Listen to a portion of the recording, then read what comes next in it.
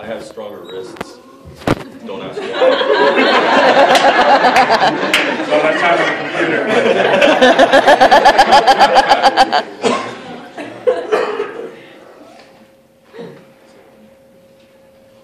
When falling in love with a Stormcloud, it's always important to remember that you are not the eye of the storm.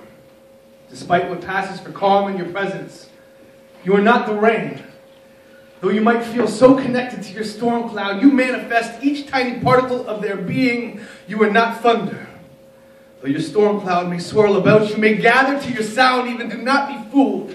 This is only the applause for your violent potential. When you fall in love with a Stormcloud, remember, you're not meant to understand this wild daisy of nature's destructive imminence. Simply bear witness. This will be one hell of a show. When the sky lights up like Star Wars opening screen.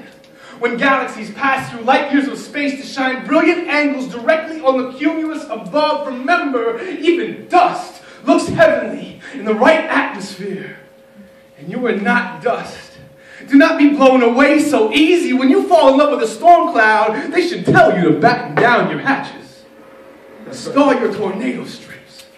Grip the earth like a mother giving birth grips her partner's hand. You are in for a ruckus of rudimentary force. Of course you know this.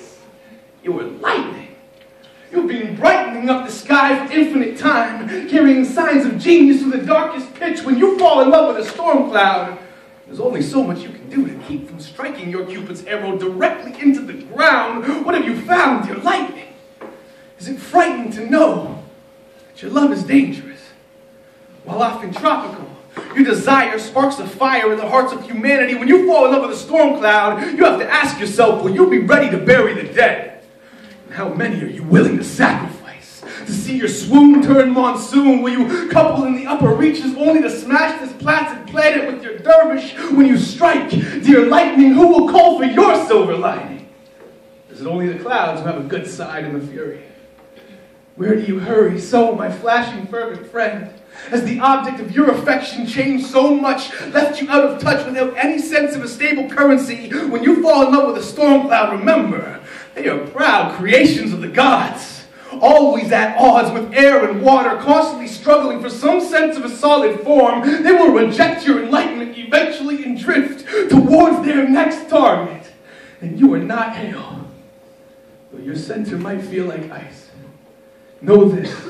Loving a Stormcloud is a surefire way to set your world to ruin. But if you are sharp, bright, and determined, you will light up someone's life, dear lightning. When you fall in love with a Stormcloud, remember, you are not the eye of the storm. You are the electric needle threading through like a sliver of sunshine, searching for some place between heaven and earth that you can call home.